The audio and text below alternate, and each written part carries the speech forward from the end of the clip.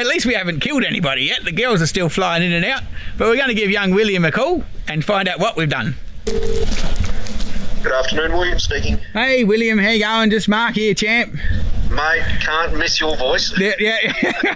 So what'll actually happen? Okay, well, you've got to bear in mind that the polyhives, they're not top ventilated. So over winter, with that closed off and the bottom closed off, they're going to rely on the reduced entrance to be able to breathe over winter. Ah, yes. So that's not going to be too healthy. They're actually designed as a Varroa Mite inspection plate. Thank you very much, Will. I will attend to a retraction and pull these flutes out. No worries, guys. See you, mate. Bye. Bye. Saved by the bell. Well, saved by the Bunyip Bee Company. That bee doesn't like me.